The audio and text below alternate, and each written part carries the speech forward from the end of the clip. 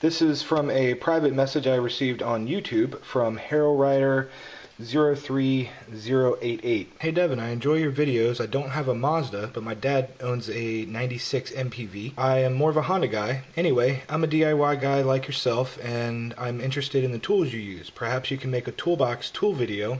Just a thought, maybe others would enjoy it as well. That seems like a fairly simple request. It's not labor intensive. No one's asking me how do I install a turbo or anything like that, so yeah, I can definitely make a video on that. As most people will have seen when they watch my videos, I usually keep my toolbox there, and there are my jack stands, a 1/2-inch socket set. Well, I'll pull out my toolbox and show you what I got. These are my my snips, big scissors. These things are awesome for junkyards, by the way. Cutting through wiring harnesses to rip stuff out. They make really quick work of everything else. And yes, I know what you're thinking. Look at the assault weapons book behind him. Why does he have assault weapons? My neighbor gave me that. Okay, he's a gun enthusiast. Leave me alone. And here's a tape measure, just in case I need to measure anything longer than 10 inches long. You need tape measures to compare that against. 90-degree angle pliers, love those things. And I have used these to take out many snap rings, especially these came in handy when we were doing the short shifter, ND28 short shift, B&M short shifter. Muffler sealant, gotta have that. Torx bits, you will need a set of Torx bits.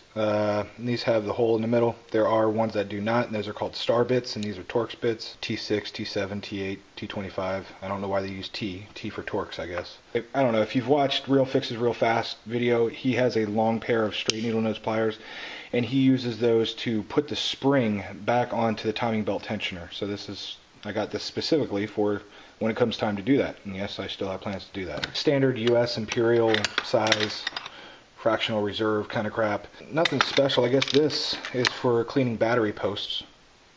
You put that on top of the post and you can clean it, and it does get it really nice shiny silver again. And then it also comes with a brush to clean the female ends inside of a terminal. So that's a neat tool that I have, and I really like that. Can recommend everyone pick up one of those. It does come in handy. Andy gave me these as a present. I haven't been able to use these too much, but these are ratcheting wrenches, and these are standard size. And unfortunately, again, just like these wrenches, most of the stuff on my car, on the Mazda, and the same as yours, Hero Rider, I would imagine most of the stuff on your Honda is going to be in metric. If you're into DIY stuff for your cars and you own an import, put away your standard size wrenches and go buy a set of metric wrenches. They don't use standard size anything, any bolts, any nuts, anything on imports. It's all metric. This little sucker has come in handy more than a couple times. The carpet cutting tool. Stick in the carpet and it rips along. It's supposed to rip seams. It's a seam cutter, but I have no idea where I picked this up. I think this might have been my dad's. I have a set of Allen keys. Actually, I have two sets, black and yellow. O2 sensor socket.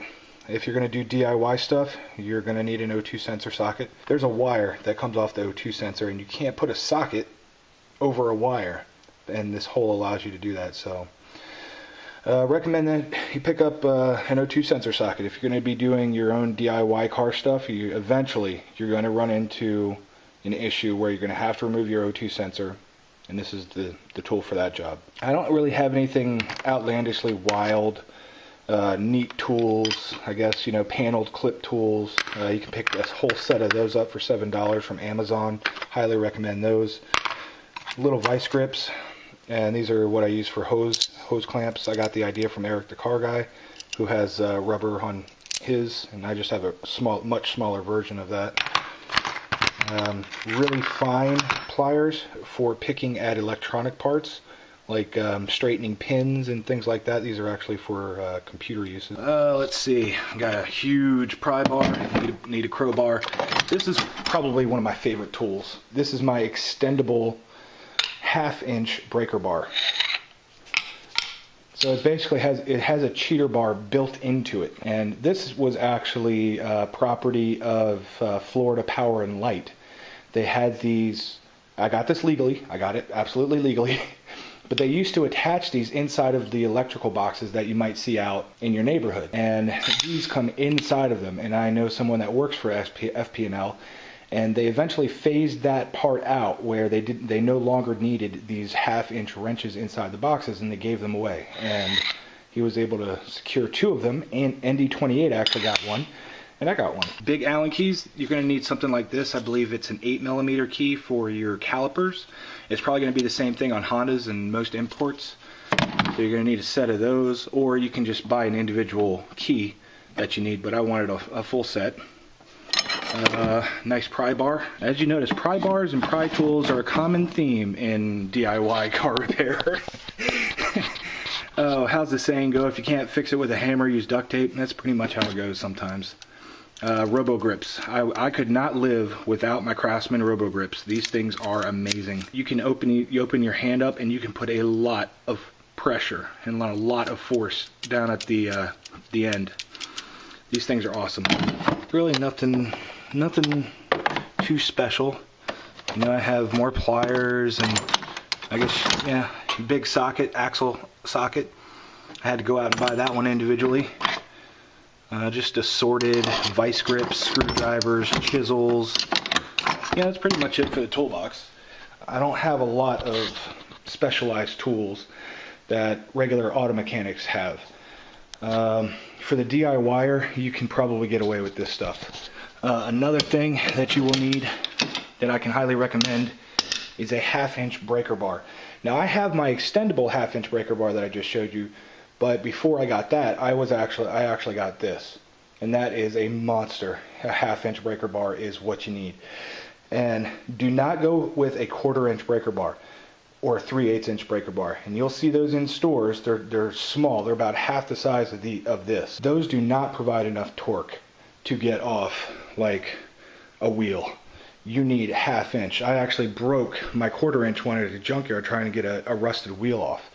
So I ended up having to go back and get a 1/2-inch. And this 1/2-inch has been just absolutely amazing. I love my 1/2-inch breaker bar. Let's see, drill bits. Now I would recommend, if you get into DIY automotive repair, a good socket set is the first thing that you should get. I would recommend that you start with a 1/2-inch socket set. If you can find a 1/2-inch socket set like this, it's probably going to cost you $100. However, it's well worth it. And most of these socket sets that are laid out like this from a major manufacturer, this one happens to be Husky, are lifetime warranted. I actually broke this little adapter piece, 3/8-inch adapter. Matter of fact, I broke this when I broke my 1/4-inch breaker bar. This was on the end of the 1/4-inch breaker bar. Sheared this off, and then I broke the 1/4-inch breaker bar without it. Yeah, that was a bad day at the junkyard. So I broke this, and I called Husky up and I said, hey, I broke this, I need a new one. How do I get a new one? And they sent me a new one in the mail. I didn't have to send them back the old one or anything, they just sent me a new one in the mail. So that was awesome, and I love Husky because of it, and I can recommend Husky tools because of it. I absolutely love Husky because of that. I would have been screwed without that, because you do need that every once in a while. Not too often, but every once in a while. So because of that, I went and I picked up a new set of gloves, and I ended up going back to Home Depot where I got the Husky set, and ended up picking up a set of Husky gloves because of it. And I do love the snap-on gloves. I'm very particular about having nitrile tipped gloves like this. And the Husky gloves were the closest thing I could find. These have nitrile tips on the gloves. And I like the palm grip. And then also I like the knuckle buster feature on these gloves. So I ended up picking those gloves up. Caliper, cleaners. Those are just your basic monkey wrench hitters and cutters. That's my spark tester. That's a thing that I never use. I just hang it up there and ignore it pretty much. That's a steering wheel from a 5th generation Mazda 626 black, which I would have sent to Bickett, but he said he needed a tan one or a gray one. I love this thing. This only costs $25 from Kmart. I use that inside the car when I'm vacuuming and detailing. I'll just throw that right inside the back seat, and I'll vacuum out the back and the front and all that. And I recently removed all of the tint from the back window. That's why it's so nice and clean in there. And then after I scraped off all the tint, I went at it with the vacuum cleaner and sucked all that stuff up. So Love my vacuum cleaner. This is an oscillating air fan I picked up from Home Depot for, I think it was $25, $30, something like that. I just wanted something cheap. Andy left the creeper here. I'm not a big fan of creepers. Here's a lesson on creepers. Here is my jack. I got this for about $90 from Harbor Freight. Great jack. Harbor Freight makes some great jacks. I love that jack. Professional mechanics usually have professional level jacks. My Harbor Freight jack only goes up to 14 inches. Those will only go up to about 16 inches. So no matter what, I've only got about 14 inches. That's a little more than a foot to get under the car and work. So I am very close to the ground when I get under there. Now you can get higher jack stands. You can get a jack that'll go up to 23 inches. Mine only goes up to 14. Big difference. How high I can raise the car up, I can't get under there with a creeper. You see how that works? That only raises my car up 14 inches, so it's not enough to get under there. And when I'm under there, I like having the leverage of being able to push off on the ground. If you're on a creeper, you're slipping and sliding under there like you're like a b-boy on cardboard. You know, that's great for b-boys, but when you need leverage, why would you put yourself in a device that makes you slip and slide around?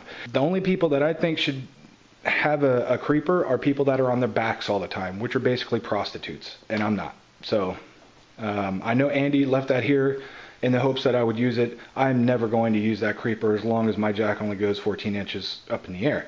If I have a jack that will lift my car 19 to 23 inches up in the air, and I have plenty of clearance to lift my car up in the air, yeah, then maybe I might get under there, and so that I can slide out and slide in and slip the wall around and do a whole bunch of stuff real fast. My car only goes 14 inches up in the air. There's just no need for it. So that's basically my toolbox. Then back here I have well, my soldering station, soldering equipment. This is my amplifier that drives my speakers. Got lots and lots of paint. I love painting stuff. You're going to need a drain pan. There's no way around that. And you're also going to need something to put your old coolant or oil into, so I have 3 large containers for that, which I recently picked up. Obviously I have my bench grinder. Well, that's pretty much it for this side. Let's go over to the other side. I'll show you what's over here. Car parts, car parts, car parts, old busted car parts, car parts, car parts, car parts, car parts, car parts, car parts, car parts, car parts, more car parts, project, car parts, car parts, car parts, old springs. In here I have some more tools. Oh wait, these are all OEM car parts. You know, stuff like an old transaxle range sensor, MAF sensor, brackets, IAT sensor. Oh look, 10 shift knob, stuff like that. These are all, this is my OEM parts drawer. And back here is actually the heater core that Racer X sent me. My heater core is still working, so that's just a spare heater core, I guess. Let's see, we got a compression tester. You're gonna definitely, if you want to do DIY stuff, you need a compression tester. Torque wrench, strap wrench. This is all my sealant and RTV stuff. Fuel pressure gauge. I also have a test light for electronic testing. Steering wheel puller. Turkey baster for brake fluid. Turkey baster is great for getting out excess fluid. Let's see, car parts. Oh yeah, car parts, car parts, car parts. Lighting. Definitely going to want to work light. And these are actually extension cords in rolls that you pull and you roll out. Really neat thing. If you have an oil pan, and here's another oil pan and another oil pan, you're going to need something to put that in when you take it to wherever you're going to dump that out at. Usually a refuse place, a recycling center of some kind for coolant recycling, engine oil recycling, etc. So I went to Home Depot and I got some gallon drums. There's 3 different ones for 3 different fluids. Brake fluid, coolant, and engine oil. So when I take those to go get recycled, I'll dump all my stuff into one of those and then take it out. And it has a top on it that seals. It's not waterproof, but it's something, and it seals. That way, if you're driving and it drops over, you're not going to have such a bad day. It'll still leak out, but you know, it won't pour out. That's pretty much the gist of what to expect as a DIY guy. I don't have anything crazy. I don't have a crane. I don't have a hoist. I don't have any of that stuff. That would just take up room, and you can usually find someone to borrow one from. Air compressor. I would love to have an air compressor. As a DIY guy, absolutely air compressors would be very good, but I can't afford an air compressor. Those things are, they're like $500 for an air compressor, and I don't have that kind of money to splurge on an air compressor when I have a whole box full of manual hand tools. And one benefit of manual hand tools that you're not going to get with an air compressor is strength. Doing this kind of stuff by hand makes you strong. It's a workout, and I love that. I like my workout. I like it. I'll use my breaker bar to get off my lug nuts. I like that. It's a workout. It gets me strong like bull. Another neat tool is these camping stools. I use that to actually do Andy's headlight lenses when I restored his headlight lenses. It's great for stuff like that where you're doing body work. Now, I haven't used it a lot for body work, but stools can come in handy so that you're not breaking your back leaning over all the time. I actually have 2 stools so that when Andy comes over, I have one for him too. Those are all my power tools that I never use. Dremel, car polisher, battery recharger, very handy battery recharger, vacuum gauge, Dremel. Oh, if you don't have a Dremel, get a Dremel. They're freaking awesome. They're better than cutoff wheels. As you've seen, we cut lowering springs, which are freaking hard metal, with the Dremel. We cut those lowering springs with a Dremel when a huge Milwaukee Sawzall wouldn't even do the job. A Dremel will replace a Sawzall. So, Hero Rider, those are pretty much all of the tools that I have at my disposal as a DIYer. Definitely not professional shop quality stuff. It's all cheap. Just get my hands on the cheapest crap that I can find that will do the job and will last a little while. There's some stuff that I've used that have broke the first time I used it. Well, there is a difference in quality and price, I should say. You don't want to go too low, otherwise it's not going to last. If people know that you can fix stuff when it's broken, no matter what it is, they'll come to you. I have no idea what it is. It's just weird. And I started out fixing computers. Now I'm getting into fixing cars. I don't want to fix cars for a living. I do want to fix computers for a living. I like computers a heck of a lot more than I like cars. And computers are my real passion. And no one gets to see that kind of stuff because it's a little bit harder to film coding on your computer.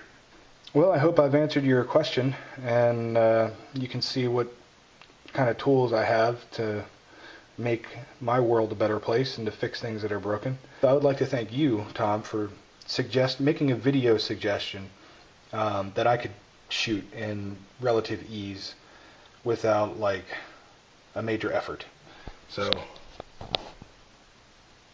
thanks, Tom. Hope you liked the video. Cool.